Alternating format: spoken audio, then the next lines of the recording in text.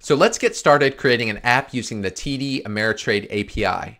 So when I first checked out the TD Ameritrade API, one of the drawbacks was it was a little bit hard to get started with. It was a little hard to figure out how to handle the authentication flow. But once that's done, it's actually pretty easy. Fortunately for us, I was browsing the subreddit algo trading this past week, and a few days ago, this guy, Alex Golek, thanks to him, it looks like while he was quarantined, his project was to create a wrapper around the TD Ameritrade API using Python. And so I thought I'd check out the library he just created and see if it works well. And it turns out it does, and it's perfect for the basis of this video, and it's going to make it very easy for us to get up and running with the TD Ameritrade API.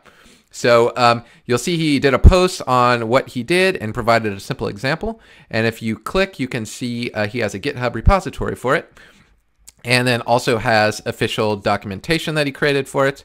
So documentation included. And so this is the GitHub repository at tda-api. It's by Alex Golek.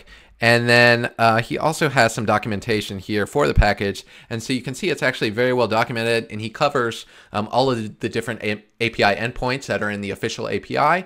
So it's very well thought out, very well documented, and very easy to use. And so let's get started with using it. So the first thing we'll do here is we're going to install the required package. And so if you look, he installs the package is tda-api, so it's installed with pip, or you can add it to requirements.txt here as usual. And so I'll do a new terminal, and we'll just do pip3 install tda-api, and this will install the Python package, right? And then what we'll also do is we'll create a new script called, let's just call it trade.py, right? And then let's just get the example he provides, and we'll just modify this as needed and talk about what it's doing. So I'll do that. So you copy this in, and you see what TD Ameritrade requires is an API key. And so we'll have to sign up with TD Ameritrade first to get this API key. So let's do that. So I'm going to go to developer.tdameritrade.com, and I'm going to click register. And so I've already done this. You just choose a username and password. And I assume if you're watching this video, you already have a TD Ameritrade account. So you just need to agree to their API documentation, or API developer agreement. And then if you log in, and so I'll log into my account, that's me. And then if I log in, it'll log me into the developer portal. And then once you're logged in, you'll have APIs, guides, so that's the documentation. And then you have my apps. So I'm going to click my apps. And so to get an API token, you have to create an app first. So I'm going to create a new app, and I'm going to call it Algo Trader, right? And then you just give it a URL. And I think this works. We'll just do localhost for now, https:// localhost. And so this callback URL, since we're developing locally, we can use localhost. And to show how, and as a purpose of the application, use the Ameritrade API. All right, so we just put some basic info here. It said create the app, and it's going to give us an API token. So I hit create app. So once your application is created, it'll give you an application name. And if you click on the name of your application, it's going to give you a consumer key. And that's like an API key that you'll use to authenticate. I'm going to edit this part of the video, but I'm going to click this, and I'm going to copy the consumer key to my clipboard. So now that we've created an application and we have a consumer key copied to our clipboard, we can go back to our code, and we're going to take these settings. I like to put these in a separate file. So I created a new file called config.py, and I'm going to move this. I'm going to cut that there, and I'm going to move this into config.py. And then your consumer key, you're going to put it right here. And you don't want to delete this at and this stuff at the end here. You leave that there, otherwise it won't work. So you copy your consumer key, and I'm going to do that and edit it out of the video. And then token path, what's actually going to happen is it's going to authenticate against the API using this token, and then it's going to store another piece of authentication information in a local file. And so you can just give it a path where you want to store this file. And then I'm going to just call it token. And then after we run this, you'll see a file called token that's created. And that's so it doesn't have to authenticate again. We're going to go through this authentication flow, and then once we authenticate the first time, we'll have this local token that doesn't expire for I think it's like 90 days, so then you don't have to authenticate over and over again. You can just run all your trades. Okay, so just going to call that token, and then you give it a redirect URI, so it's HTTPS, and then we're just going to use localhost right here. So I'll do localhost right there. All right. All right, so now that we have our API key and our token file settings in a separate config file, we need to import that config file into our main program. So I'll just type import config, and then we'll just have this program use it. So it looks like this is trying to authenticate from a token file. So I'm going to change this token path to just be config.tokenPath, because that's how it's defined in our config. And then we also have config.api key. So our API key is coming from our config file. And so it's going to try to authenticate from a token file. And so I'm going to run that and see what happens. So you can use the play button up here, or if you're using the command line, use Python 3 tda-api.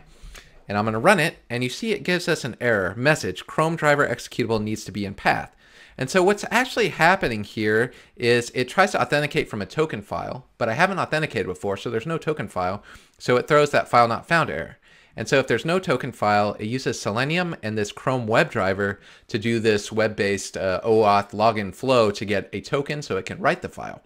And so we're getting this exception here, and it's telling us it can't find the Chrome driver. So how do we get it? You'll see it gives us this URL here, sites.google.com Chrome driver. And so I'm going to click on that and open the link, and it gives us a place to download this Chrome driver.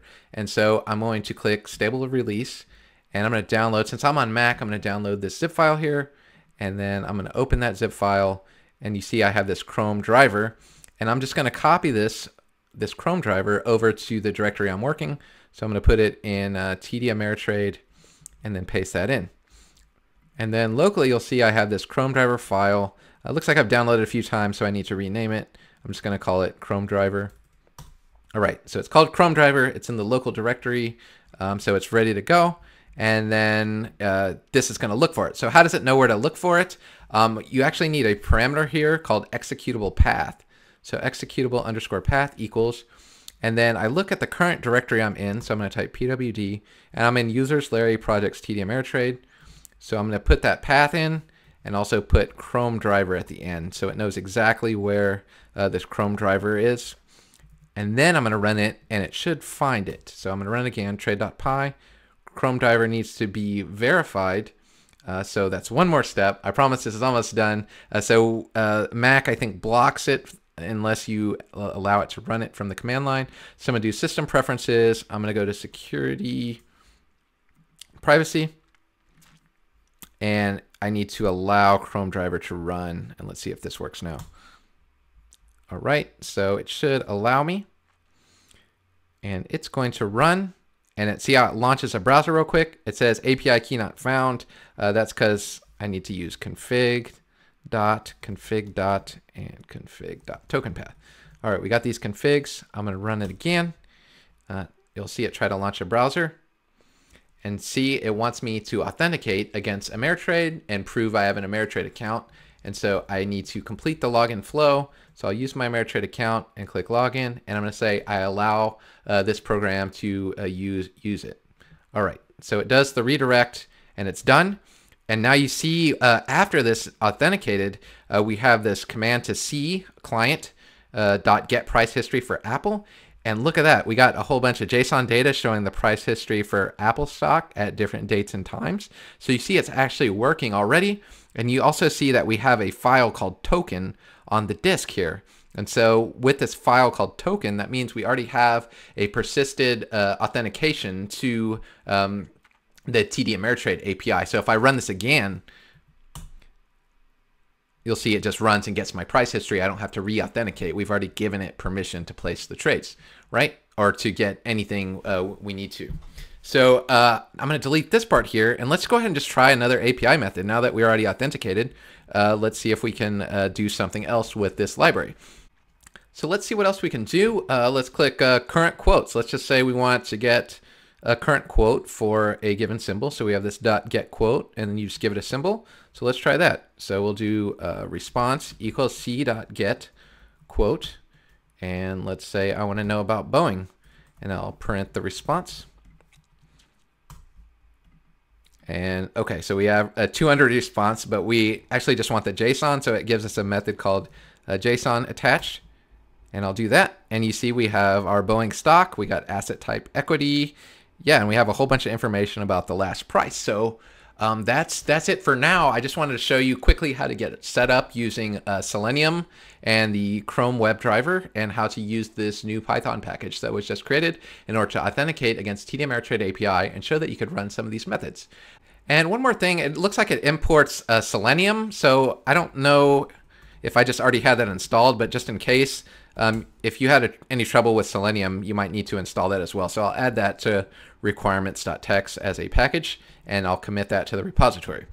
So that's it for now. I just wanted to show you how to quickly get up and running with the TD Ameritrade API, show you how to use this new package that was just authored that made it really easy, and show you how to call a method in order to get a stock quote. So the next couple of videos, I'm going to show you how to do things like get options, option chains, and also how to place stock and option orders with the TD Ameritrade API. So thanks a lot for watching, and stay tuned for the next video.